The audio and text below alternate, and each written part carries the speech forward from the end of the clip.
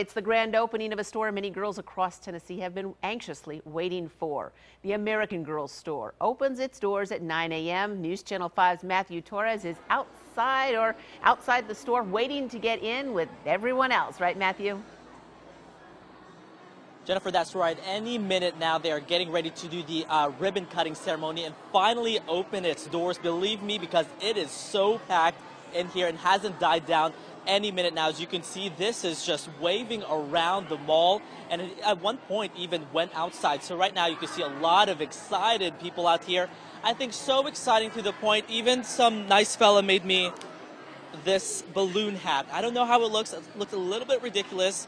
But with me right now, we have Ashley and her daughter, Lorelai, who drove 4.5 hours to be here. And you guys were here late last night. Yes, we were, at about 11:30. Worth it? Absolutely, absolutely. I mean, tell me why. What's the hype behind the American Girl dolls?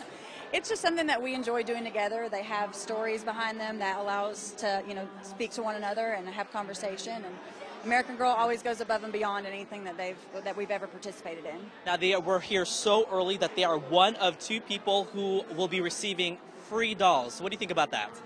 I think it's really cool because I've been saving up my money all year. And now that you get it for free, you actually get to use the money to buy me a milkshake, right? I don't think she's too fond of that idea. No. You said you're going to buy some accessories for your doll. Yeah. What kind? Like maybe some more hair clips to put in their hair. Well, I mean, obviously, duh. All right, so I think this kind of looks... I'm going to hand off this hat to you. How about that? I think it looks a lot better for her. Again, any minute now, the doors will be opening.